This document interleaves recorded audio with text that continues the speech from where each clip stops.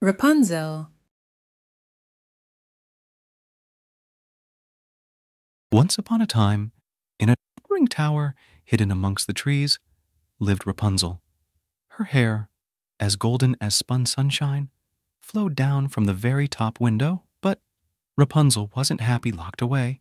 Every day she longed to explore the world beyond the stone walls. One sunny afternoon, a curious camellia named Pascal peeked through the window.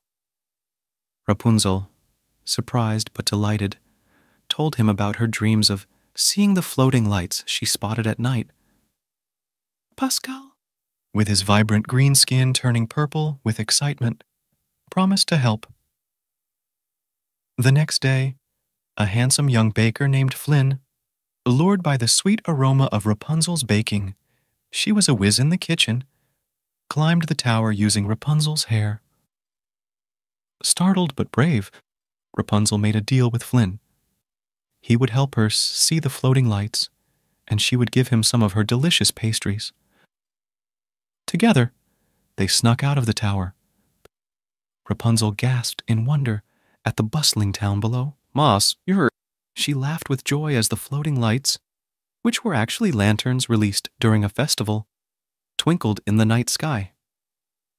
Flynn, touched by her spirit, helped her experience the magic of the world.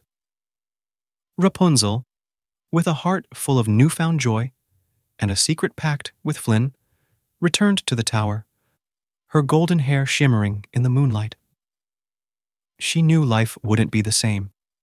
With a friend by her side and a newfound courage, Rapunzel dared to dream of a future filled with adventure, one step or climb at a time. I'm happy because I'm watching sketchy stories.